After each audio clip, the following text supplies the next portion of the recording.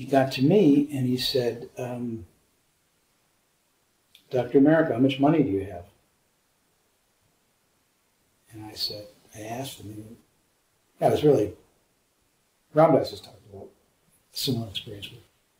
We never talked about Maharaji, with Maharaji money ever. I tried giving him money when I joined WHO. I would put rupees under his blanket. He would throw them away, give them, I mean, just, there's no way you could give him money. He just wouldn't take it. Or maybe someday he would say to me, you take that money and give it to her, she needs the money, a villager. Mm-hmm. But he didn't take a commission. Birds and saints don't collect. So this one day he said, how much money do you have? And I think I was past feeling cynical by then.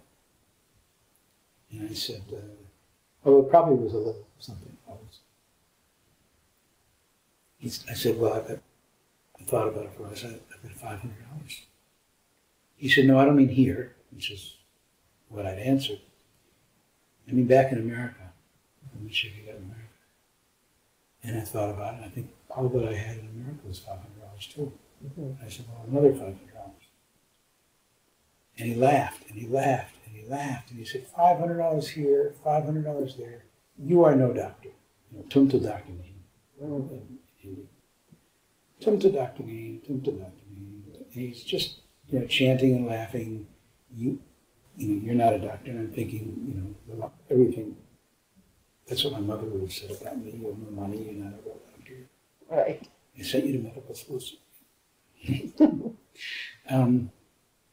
And then he changed. And this chant that he was doing changed from Tum to doctor me to you are no doctor. You are no doctor. You are no, he chanted, you are no doctor, you are no doctor. And he giggled and he chanted. Nobody knew what he was saying.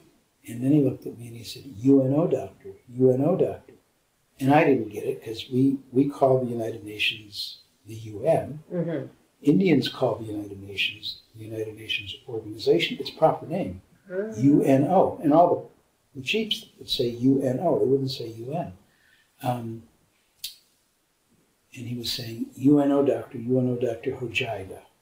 You will become the United Nations doctor. And then he said, you will go to villages, Tika Lagana, and you will give shots, vaccinations. And that's when he said, this Katana Mahamali, Katam Hojaiga, Unmulan Hojaiga. Katam is Urdu, Unmulan is Sanskrit. That smallpox will be eradicated. And it took me a long time, and I said, Dada, what does he mean? And Dada was as bemused as the rest of us, and he said, well, he's saying you're going to work for the United Nations and go to villages and give injections about this disease. And he used the term Chechik, which people said was rashes. Mm-hmm. And then somebody said, well, that means smallpox. And then Maharaji, after all this giggling and laughing and this great effervescent pixie dust-like moment and giggling, and then he looked at us very soon and he says, Tum jao. You go. Where? You go to Vishwaswas, you go to WHO, you go to the UN, you go get your job. What job? And I had never, of course, seen a case of smallpox. If we cover it in medical school, it would have been, a footnote. Yeah, at best a footnote. I mean, even that. It had been eradicated in the United States since 1949, 20 years before I went to medical school. And India was one of only 4 countries in the world that still had smallpox. But India was exporting smallpox to the rest of the world, so the rest of the world could never eradicate smallpox until India did. And we were staying at a house in Nizamuddin, owned by a guy named Joe Lieb, who was importing Japanese miso to the restaurants in Delhi, and exporting something else that looked a little bit like miso. Yeah, right.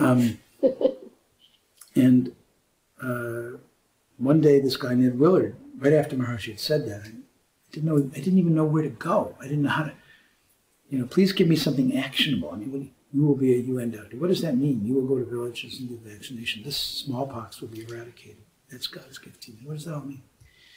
And this guy came by and visited his house, and we met and we were talking. I said, where do you work?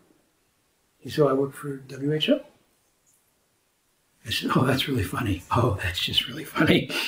My guru says I'm supposed to work for WHO. Oh yeah, are you a doctor? I said, yeah, you know. More or less. I'd sort of forgotten that I was a doctor by then. And he said, well, there's no smallpox program, but there's this amazing woman, Nicole Grasset, who was sent here to try to start a smallpox program, but she's the only one. There's no program. The government of India won't let her start a program with smallpox. While smallpox might be a priority for the globe, it's just not a priority in India. Kids are dying of diarrhea and respiratory diseases. Mm-hmm. Smallpox is just... Well, it turned out that smallpox was a huge problem, but nobody knew it. It hadn't been reported. People hid cases of smallpox. It was conceived as sort of a goddess visiting your house. The goddess was called Shikala, the cooling mother. But not really a goddess in some kind of those primitive people worshipped the disease. It was more like the goddess who could be a cooling mother to a child, that the fever was conflated with the fever. It's an Indian kind of way in which like becomes like. White radishes can cure hepatitis because they're not yellow carrots. It's kind of, we don't necessarily, our synapses don't quite work that way. And so I went to WHO and with him, and he took me to the personnel office. And I was still wearing pretty much my ashram whites, which probably looked to them like a dress. And I had a beard down to about here, and I had hair down to the middle of my back. And scruffy would have been an upgrade. And they wouldn't even, I mean, to say they kicked me out is, they kicked me out. And we went back to the ashram. Maharaj said, did you get your job? And I said, no. By then we were in Kenchi. And he said, well, go back.